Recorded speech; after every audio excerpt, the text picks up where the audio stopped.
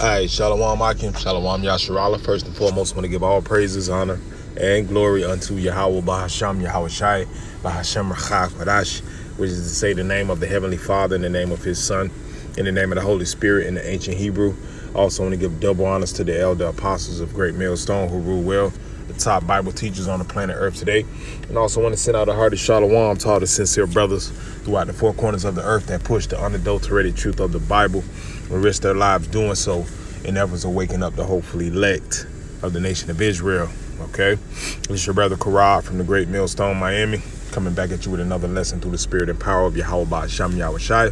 And Lord willing, this is edifying. Okay, and so as you can see on the screen, I have an article here, and it reads inching closer to the end, ? 2021's doomsday clock ominously stuck at 100 seconds away from midnight. Okay, now what I want to attack in this lesson is of course the prophets of the Most High are Israelites. Okay, but nonetheless, okay, this devil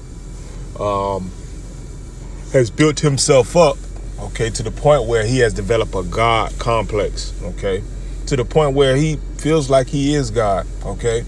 So he has done the necessary things, okay, to pretty much, time up, okay, the end of his demise ultimately, okay, through the scriptures, okay, because they are at his disposal. Okay, now as far as him being in the spirit and receiving the benefits of having an understanding of the scriptures, that's null and void. That can't happen. Okay, but nonetheless, okay, far as seeking out the secular history and doing archaeological digs and looking at the relics, hey, he can do that, man, and he has done that. Okay, and that's why he has a doomsday clock that is pretty damn close to the timing of the scriptures. Okay, so and we the scriptures tell us that the Heavenly Father has given him the ability to do so. Okay, so we'll read a little bit of this article and then we'll get some precepts and close out, and Lord willing, it's edifying. Okay, so let's read a little bit. It says what is the doomsday clock? The bulletin of the atomic scientists founded by Albert Einstein and students from the University of Chicago in 1945 created the doomsday clock. Each year, the clock is set by the Bulletin Science and Security Board in consultation with the board of sponsors, which includes 13 Nobel laureates. Okay, and when you go into that Nobel laureates, is pretty much the highly touted scientists that Esau Edom has, okay, in which he leads on, okay, and that's really what his agenda is, okay, basically to take the world from believing in a higher power, okay, which the world ignorantly calls God and Jesus, okay, taking the world from believing in those entities to believing in him and then ultimately his science. Okay. But, not understanding the word science simply means to know. Okay. And who can know more than the Heavenly Father? You see? But like I said, he has that God complex and he feels like he is God, So we'll read on. It says, basically, the clock provides a metaphor for how close we are to a humanity-ending catastrophe, okay? And then, of course, with anything with Esau, there are going to be bones in it, okay? Because there will be no, what does he say? A humanity-ending catastrophe, okay? Why? Because the Heavenly Father said that he created the world to be inhabited, and the nation of Israel shall never depart from him. Okay, so what is this damn devil talking about? Okay, but really, it's him being in the spirit of a spoiled brat and a sore loser. Okay, why? Because he knows that, according to the prophecies and in the timing and secular history, that his time is almost up, man. Okay? So just like a sore loser, you know what? Since it's my time to go, I'm going to take everybody with me. Okay? Which the Lord is not going to allow, by the way. It says, according to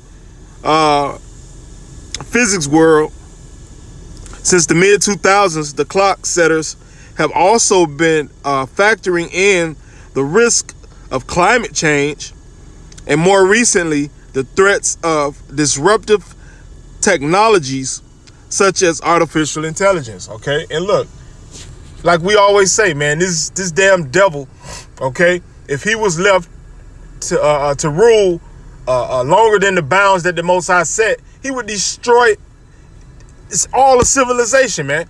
Okay, that's why the Lord said he's going to shorten up the days, because if not, there'll be no flesh to be saved. Okay? And he's pointing out things that are going to lead to, quote unquote, humanity ending catastrophe. But guess what? All of the things that he's naming are things that he's created. Okay? Ain't no Jake's creating artificial intelligence. They may work on the board to help develop it, but Jake ain't at the forefront of that, man. You see? It says, they speak on climate change and threats of disruptive technology such as artificial intelligence. Jake ain't got their hands in that, man. That's you damn devils. You see? It says the clock was originally set to 7 minutes to midnight and has since moved closer or further away from the dreaded 12 o'clock position. The farthest it has been is 17 minutes after the end of the Cold War in 1991. Okay. Okay, let's read this. It says, why is the clock set at 100 seconds from midnight? It is 100 seconds to midnight. We are now expressing how close the world is to catastrophe in seconds, not hours or even minutes. It is the closest to doomsday we have ever been in the history of the doomsday clock. We now face a true emergency, an absolutely unacceptable state of world affairs that has eliminated any margin for error or further delay. Rachel Brunson, President and CEO of the Bulletin, said in a statement, the hands of the doomsday clock remain at 100 seconds to midnight, as close to midnight as ever. Rachel Brunson, president of the Bulletin of the Atomic Scientists, said in a statement. Brunson called out the lack of faith in the science and overall lack of preparedness for the coronavirus pandemic. Okay. So, yeah, I'll put the link in the, and I believe that's pretty much it on that. Now they have a little more, but I'll put the link in the inbox. I mean, in the description box, so if brothers want to continue reading on. Okay. But, the point being, man, look, okay, are we going to give Esau the credit for understanding when the times of the end are? Of course not. Okay. Why? Because he reads the scriptures, okay? Like I said earlier, as far as him getting the spiritual vibration and the value of the scriptures, that's impossible. Now, as far as the things that are black and white in the scriptures, he has attained that, man, okay? So, let's prove that. Let's prove that through the scriptures, okay? This is Ezekiel chapter 28, and we'll start at the top. Ezekiel 28:1, it says, the word of Yahweh came again unto me, saying, Son of man, say unto the prince of Tyrus, thus saith the Lord Yahweh, because thine heart is filled up, and thou hast said, I am a God, I sit in the seat of God, in the midst of the seas, yet thou art a man, and not the Most High. Okay, and guess what? This is speaking of the prince of Tyrus, right? But guess what? Guess who else embodies this same vibration? The nation of Esau, Edom, okay?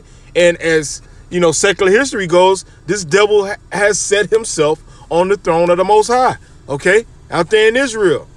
And not only that, but also proclaimed himself to be the chosen seed, okay? And took down the images of the true power, his son, and set his images up, okay? So, hey, and that's really, that goes with being a world leader or a world power, okay? Because the Most High sets you up and gives you that delusion that you've done this, okay? And that's why when you read Psalms, the 75th chapter, it says, lift not thy horn up on high, exalt not thyself, okay? Because promotion cometh neither from the east nor the west, okay? But from the Most High, who put it down one and set it up another, okay? Roughly paraphrasing, okay? But that comes with being a ruler. You get that God complex, especially if you're a heathen, okay?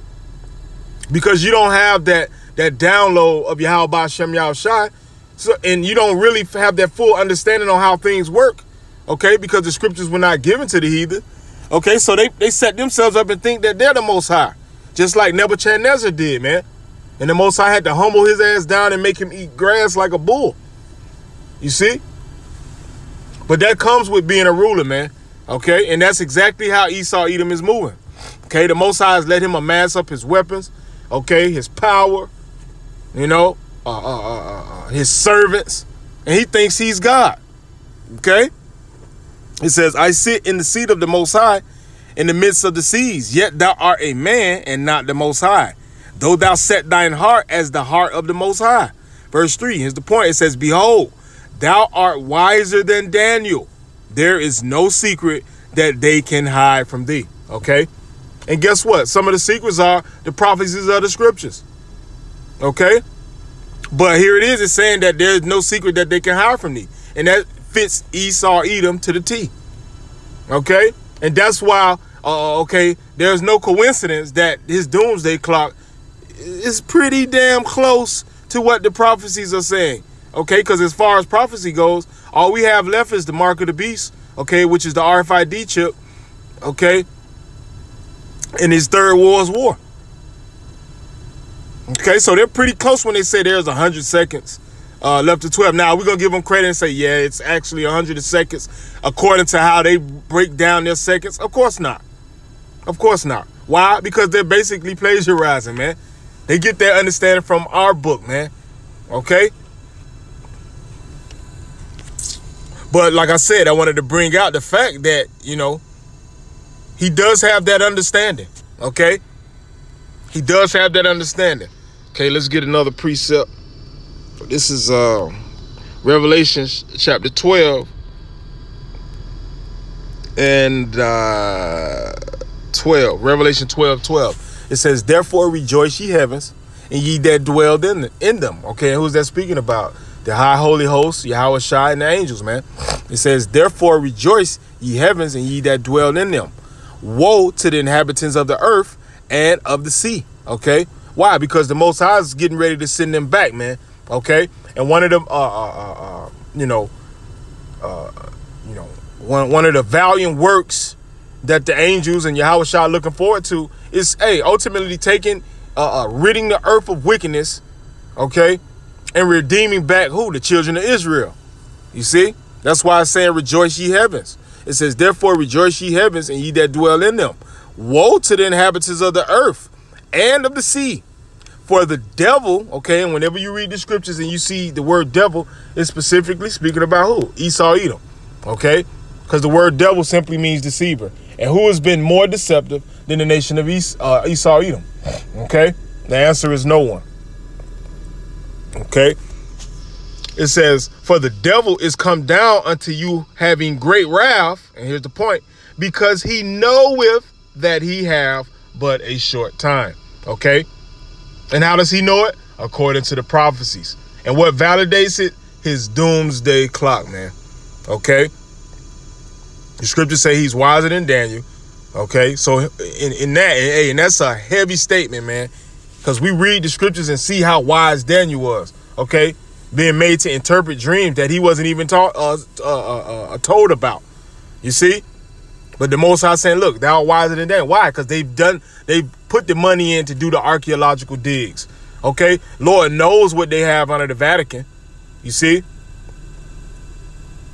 But they've done a diligent search, okay, to understand the times that we're living in. Okay? And that's why when we read Revelation 12:12, it say, he knoweth that he had but a short time, he coming down with great wrath. like that spoiled brat, man. Okay? But the point is, he knows his time is almost up, man. Okay? So, yeah, I believe I hit the point, and Lord willing, this was edifying. With that, I say shalom.